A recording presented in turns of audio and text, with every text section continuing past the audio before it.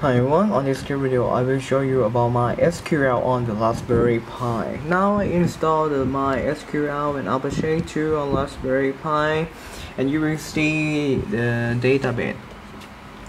Okay, on database you will see the ID. The last ID is 3, and now on my class I will teach you how to insert, update and remove some database. And for example, if I want to insert, I want to update ID 4 and the value is 380. Okay, on the SQL database. Okay, I will run this code first. Okay, after I run this code, okay, go to see our database.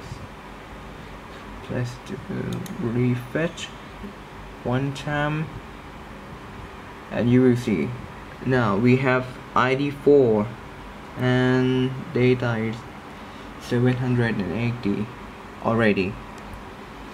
Okay, and moreover we can export it or see some chart, display chart. Oops, I'm sorry. Click display chart and you will see the graph too. Okay, I will teach all of this in my class.